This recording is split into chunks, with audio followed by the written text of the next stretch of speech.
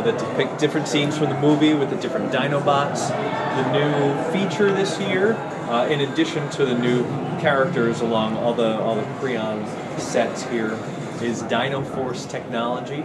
So you'll see, I'll show you over in our big set here. It allows our Dinobots to interact with our KREON figures as they grip, stomp, and chomp with their jaws, tail, and claws. So you can see a little magnet action there in the jaws of GRIMLOCK. You see in the tail here of this Dinobot, and then some of the claws of our two-headed pterodactyl, and some of the building sets as well. So Very cool. New interactive, and even on the top of the head of this Triceratops here. Very neat. Yeah.